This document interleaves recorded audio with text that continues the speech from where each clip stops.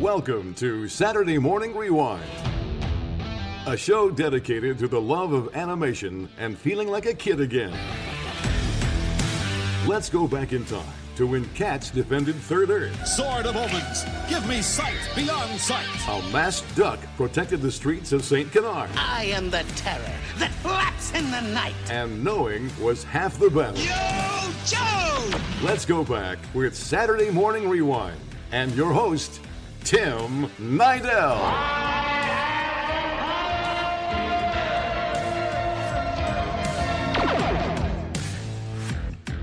Hello, everybody. Welcome to a brand new episode of Saturday Morning Rewind with your host, Tim Nidell. Make sure to follow me online. It's at Saturday Rewind, or my personal accounts are at Tim_Nidell.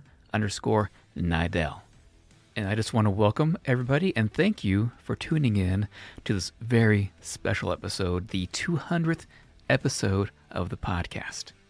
For the 200th episode, I don't see a better fit than having the amazing Noel Blanc on the podcast.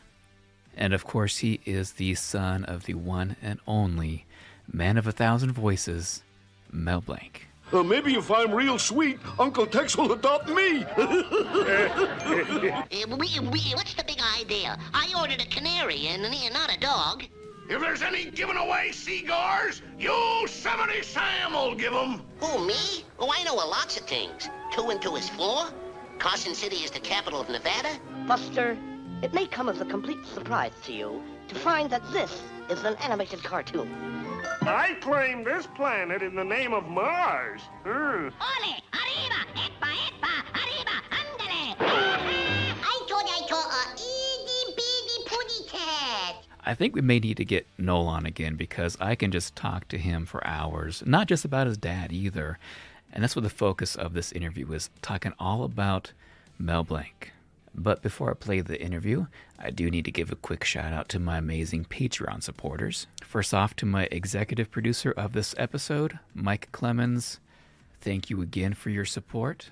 And to my producers of this episode, Torrie Garvin, Gemma Bright, Alan S86, and Luis Alvarez. Thank you all so very much. And if you're listening and you do want to help us out, check out our website, SaturdayMorningRewind.com. You'll find the donation section there. That is where all the Patreon information is and the link to sign up. It starts at only $2 a month and it goes up to $15. Of course, if you want to give a one-time donation as well, you can always do that through Patreon too. Hey, Toonsters, this is Buster Bunny. No relation to Babs Bunny. We interrupt your regularly scheduled program to bring you this very important interview from Saturday Morning Rewind. No, thank you so much for your time. This really means a lot. I don't really need to say it, but I'm going to say it anyways. Without your dad's work in the voiceover world, my childhood would not be the same, and that goes for millions of other people out there like me. So thank you for your time. Oh, you're very welcome. You know, it's very strange to hear a person not say they didn't grow up with the Looney Tunes. Yes. No matter what country they were in. I always kid them. I said, you grew up with my dad and myself.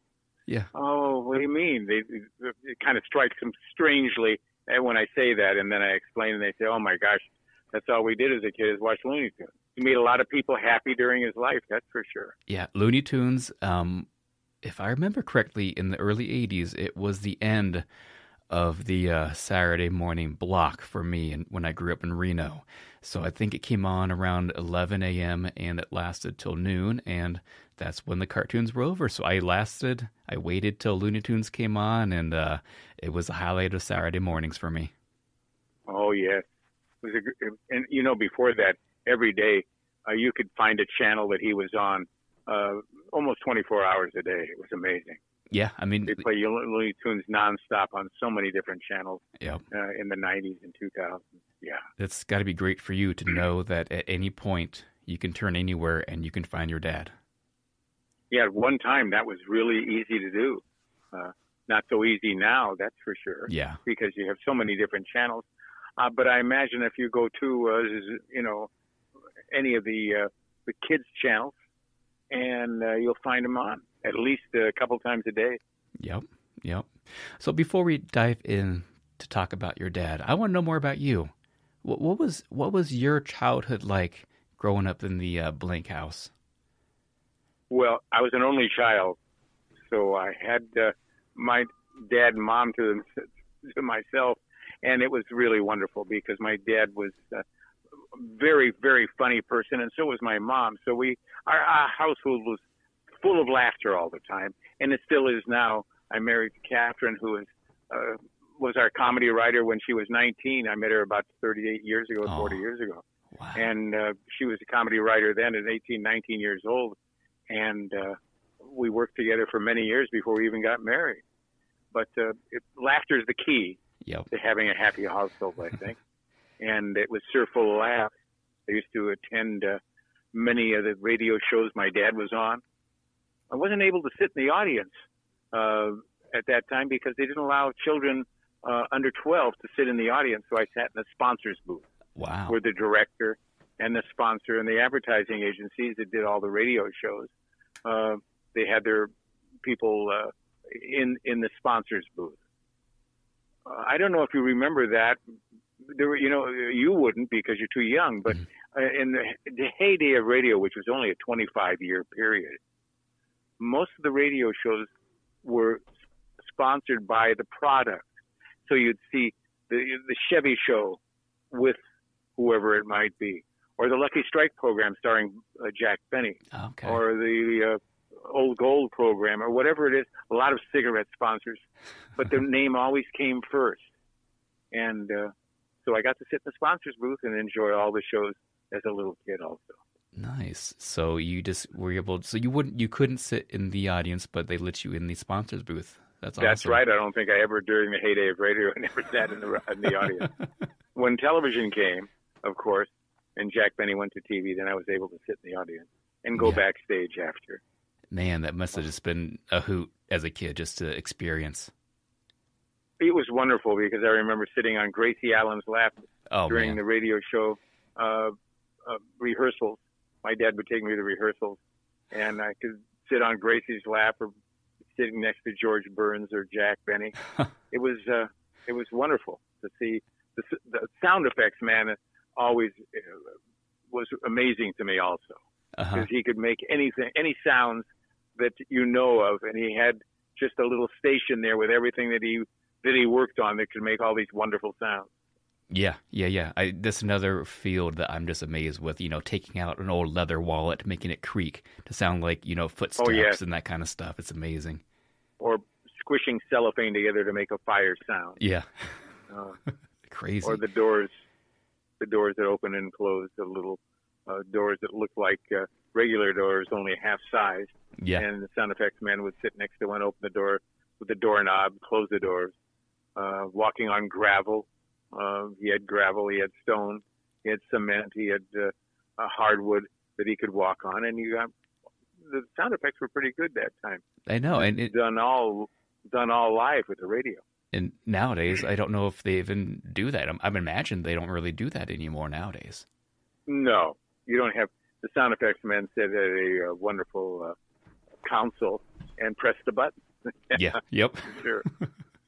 What about growing up with your friends? What did your friends think of your dad? Well, our house was always the hub of I grew up in Playa del Rey where there were only about 100 people there at that time. And now, of course, Playa del Rey is in Westchester are all fully formed, and there's thousands there. But at the time, 1938, 39, 40, 41, 42, during the war years, we were right in the middle of blackouts every night and barrage balloons and ack-ack guns. And it was as close to the World War II as you could get in the United States because they always expected some submarine or some aircraft to be off the coast. That Pearl Harbor had been so scary to most people. But it was fun growing up. My mom would make baked beans for the soldiers, run them up to them. My dad would entertain them. We had a lot of encampments around the Playa del Rey Hills area since there were so few houses. And behind us was Mines Field, the Air Force Field. So it was as close to growing up to World War II as anyone could as a child.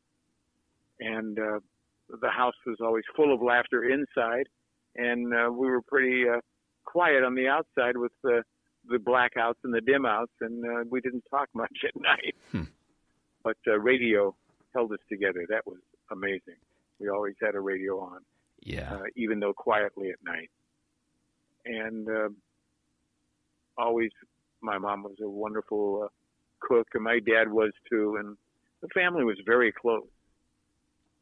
When he would go to work, I would go with him a lot of times. And as a kid, you know, working with all these wonderful stars of radio at that time was a thrill, because I knew who they were, and then I'd listen to them on the air and see the show being made, and then go home and listen to the transcription. So it was a fun place.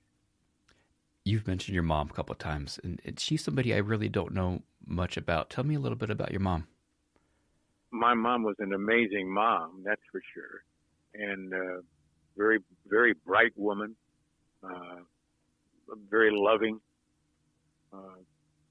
You know, would teach what they didn't teach in school. She taught me, and just it was really a good.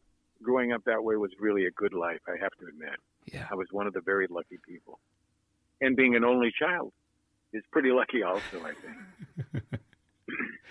But I used to listen to my dad all the time at home too, and he'd tell a lot of the stories at home, and make up stories, make up voices. Whenever we'd take a trip, a car trip, he would look around and make voices for the various animals. It was really he was entertaining in the car, that's for sure. That's and good. My mom was a great audience, as was I. Would he ever come home and test out a new voice for you to see what you thought? Oh, yes. Okay. Oh, yes. Very much so. Do you remember which characters he may have done that for? Twee, Sylvester, the later Speedy Gonzalez. When the fellow that played Arthur Lang died, that played Elmer Fudd? Elmer Fudd, yeah. When he died, sure. My dad would, he didn't want to do, he hated to imitate voices, but they tried out a lot of people, and he ended up doing Elmer Fudd after he died at, I guess, 1956. After 1956, he was Elmer Fudd also. So he did the whole shebang, except maybe Granny. There were about 3 or 4 Grannies, but aside from that, he was doing most of the voices, or almost all of them, actually. There'd be a few characters that, if they were characters of the same animal ilk that talked to each other, if he didn't do both of them, they'd bring in somebody to do one or a couple of the voices. Like Stan Freberg. Stan was quite young at that time, so it wasn't Stan most of the time. Stan really started in television when he was young, with Time for Beanie, which was a puppet show at that time. But before that, there was the fellow Joe Kearns, Hans Conried, Sheldon Leonard, people, the names of the past that used to come in and do a voice or two. Oh, yeah. It was thrilling to meet them, too. And then we had a cabin up at Big Bear, which we go to about 6 months out of the year still. We got the best lot on the lake for $600. It's still the same cabin with the same furniture that Jack Benny and George Burns, Lucille Ball, the whole bunch used to come up on during my summer vacation. Wow. And sleep there and have midnight chocolates and marshmallows and s'mores and whatever we could eat. And I was just a kid up there. Yeah. I think they built it in 1946. And we go up there for 6 months and enjoy the same furniture and the same house. It's like a little museum. Yeah, same porch. It would be. When the lake is up, we're only about 15 feet from the lake, and we can see the whole lake from the front porch. And the same boats that we were everything is pretty much the same up there. Same boat, same car. Oh my gosh! I mean, it's like a time machine when you go back. Then just takes you back to the good old days. Couple of 51 Merc lead sleds up there that we drive, and the boat still named Bugs Bunny, Chris Draft from 1952, and my own little boat Tweety, little Speedliner from 1948. Oh yeah, man, it's all there. That's amazing. That is amazing. Gosh. Yeah. So how did you get to be on the radio like this? I started it actually. I started it after my father passed away. So 10 years ago, my dad had a heart attack at the age of 57, and he passed away. And I wanted to, very, very young. I wanted to relive my childhood because he gave me an amazing childhood. Him and my mom did, and I just started doing. I started interviewing the voices that I grew up with, and that's how I've been doing it. Oh, that's wonderful. Yeah, it's a little. And there were a tribute. lot of voices. Oh, of course, yeah. That you grew up with. Yes. Oh, yeah. Almost a endless. lot of wonderful. I think the performers at the time you grew up were starting to be the major movie stars that were getting paid huge money. Yeah, Dustin Hoffman was one of the first. Me and My Arrow. Dustin Hoffman was the first movie star I remember doing a voice. But so many did, and so many got paid for one movie as much as my dad made his whole life. Yep, it's crazy. When I heard that Reese Witherspoon got $8 million for the voice she did for one movie, I said, "Oh my God, that's about 1/100th of what my dad made during his life." It's sad but true. Sad but true. It's amazing. Oh yeah, and they could pay big prices to these stars because they had an audience in the movies already. When you had Kirk Douglas doing a voice, or with Dustin Hoffman or Al Pacino, whoever it might have been, doing voices for characters, they were paid these huge sums of money, and they could put their name up on the marquee. Yep, which was very interesting. Yeah, and back in your dad's day, his name was the only one you saw. And that's why they remember his name. Yep. And he was.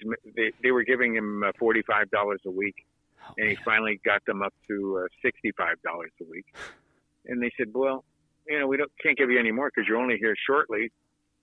The other animators and everything, they have to spend all day here, 7 days a week or 5 days a week, and you come in for half a day and do the voice.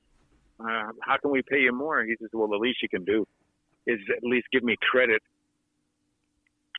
on the screen." So that was the key to it right there. Yep. When they gave him voice credit, moved his salary up to $65 a week, then people began to realize that there was one person doing all these voices. And that was amazing to them that he could, do every voice that they heard. So radio programs started using him too. At one time, he was doing 18 radio shows a week, and no time for lunch or anything. Just running between CBS and NBC and ABC right there in Hollywood and Vine area, and Hollywood and Sunset and Vine rather, and CBS on Gower and Vine. They were all within a 2 or 3 block radius. And he was at a run a lot of the time. They'd hand him a script, and he'd go in and do. He knew the character to do, and you could hear him at one time, if you can imagine, 18 radio shows a week. That's insane because nowadays I can definitely see it because you have the internet. You can do things at home, but back in those days, just back and forth from the studio is insane. Had to run to the studio, sure, and he would develop new voices. On when we take a vacation, I remember up in Montreal, Canada, we had a Surrey driver, a Surrey with a fringe on top, and my mom and I and Dad were sitting in back of the driver, and he kept turning around and doing this incredible, strange dialect and voice, and we couldn't believe the voice he had, the dialect, and my dad was able to understand the dialect and copy it. And became, a cartoon character. Mm-hmm. But he never used any of the stars or radio stars at that time, or movie stars. He wasn't an imitator. All the voices he did were his own original voice that he interpreted when he would see the drawing of the character. Yeah, so it was quite amazing. Do you have a favorite story about your dad that we haven't talked about yet? Gosh, there are so many wonderful stories. Let me see. Well, yeah, I do have a couple. It's kind of interesting. A couple short stories. When CB radio came on, it was very big in the 70s. Everybody had a CB in their car. Before people had phones in their car, that was a strange thing to have a phone in the car. And some people did, and they were usually broadcasters on the ham radio, and they had a ham radio telephone in their car. And very few of them had anything but CB. And, of course, the truckers all had CB radios, too. And his handle was, of course, Bugs Bunny. And he talked to the kids every day with a CB radio in the mid-'70s. And I remember I was in my Jeep that had a big CB antenna, big radio in it. I was in the rain going on Wilshire Boulevard east, and it was raining. And I was going 35 in a 25 mile an hour zone. Nobody else on the road, so I figured I can go a little faster. Uh-huh. And the big red light pulled up in back of me. And I was talking to my dad, and I said, gee, I've got the police in back of me. He says, well, are you pulling over? I said, yeah, I'm pulling over now. I said, I'm going to keep the mic open and the radio on. Do you mind? He says, no. And so I said, he's coming up to the window now. And all the policeman heard when he got to the window was, what's up, Doc? Hi, Mr. Policeman. Please don't give my kid a ticket. And the policeman started laughing. He says, who is that? I said, that's my dad. And I keyed the mic so my dad could hear the cross conversation. Yeah. He says, that's right, Doc. This is Bugs Bunny saying, do you have to give him a ticket for going 10 miles over the limit? He won't do it again, Doc. And the policeman was laughing so hard, of course, he didn't give me a ticket. And that's how Bugs Bunny saved from getting a ticket and my insurance rate from going up. So little things like that were so always amazing. Oh, that's amazing. And now this next question, you do not have to answer. Let me know if it's overstepping. After your dad passed, I know he kind of wanted you to take over. Your Bugs is so great. Why didn't that happen? Well, it did for a little while. Okay. And it did when he had the car accident in 1961. But nobody ever knew that. When I would do any of the voices, I would make sure that nobody knew that I was doing any of them. So when he had the car accident for a while, I did Bugs, Porky, Daffy, Tweety. But I don't think anybody knows that except a few people like yourself now. Mm-hmm. Yeah, my Bugs and Porky were pretty good. They were all we're all copies. He invented all those things, and nobody can act and sing like he did. Nor did they have the pair of vocal cords like he did. He did 1,500 voices, so we all copied the voices. And I did for a while, and everything was fun after he passed away. But then there were other people, all probably 20 or 25 of us, who were just as good, and they could copy the voices quite well. Bergman, especially. Yeah, Bergman's great.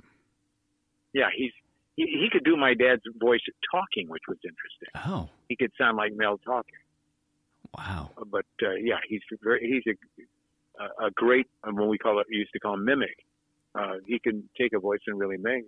There were certain people like Walker Edmondson, people that you never heard of, that were great mimics also, that were used to dub great radio shows, great television shows, and great movies. When Orson Welles couldn't talk anymore, Paul Frees would move in and talk like Orson Welles. Yep. Or Walker Edmondson would come in and talk like De Niro, Pacino, Hoffman, Hackman, whoever it might be. They had that ear, like Rich Little.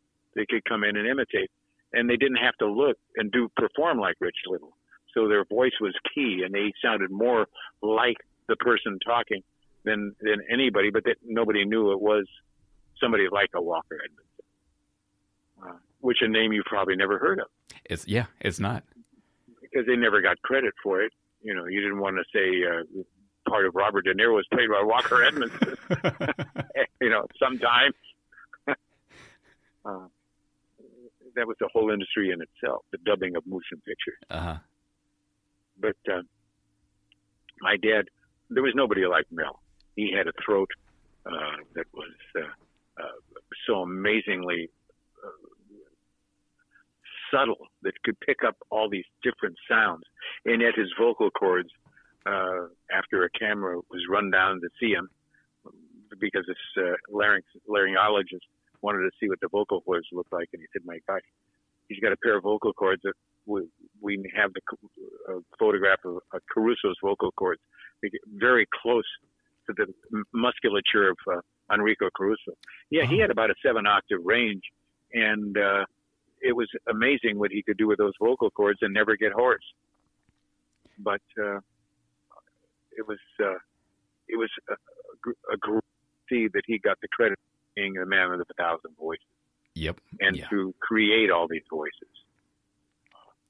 That was the difference in the people that you grew up with.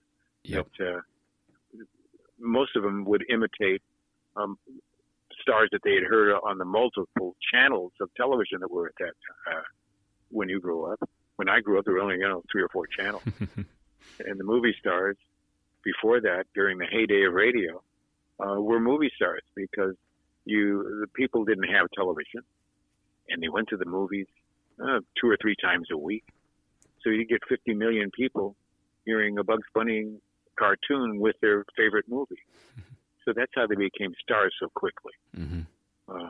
Bugs, Porky, Daffy, and the rest of them, because they were on the screen when they saw that giant picture of Bugs and the movie star, their favorite movie star, along with Bugs Bunny, their favorite cartoon star. A whole different kind of audience. When now you have thousands of channels. I know. I hate that. It's not the same. I Well, it's not. Well, the stars aren't the same. They're not 30 feet tall, and you see them twice a week, and that was it. It's a whole different thing. Yeah, I kind of. Now there's a star on every channel, so you have about 4,300 stars at this. Yeah, I wish my kids would be able to grow up in, a better time for TV, radio, and animation. But, it is what it is, and I still show them the classics.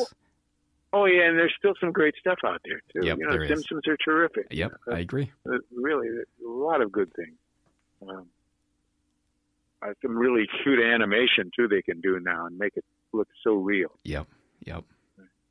Oh, yeah, there's some good stuff, and there's some bad stuff, like there always was out there. But not popular to a little kid on the size of the cartoons that were when we were kids. Very, very different. Movie stars, too. Yeah. Movie star was a movie star, and that was it. There were very few major movie stars. Well, I've used up a lot of your time. I think too much of it already. And that time has been amazing, Noel.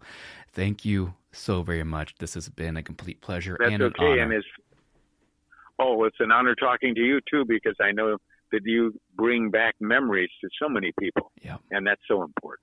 That's what I do. So continue working that way, Tim, and Porky Pig would say, yes,